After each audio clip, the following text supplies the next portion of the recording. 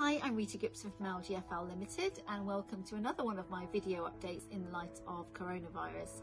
And today I want to talk to you about wider families and the extended family unit.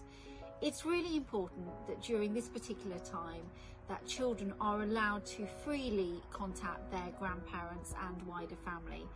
It would be easy to think that that wasn't your responsibility, particularly if it's a mother-in-law you didn't get on with or family members that you're no longer in contact with because of a separated relationship. But at this particular time, children are anxious about their wider family, grandparents, cousins, aunts and uncles. And my advice to you would be to promote indirect contact.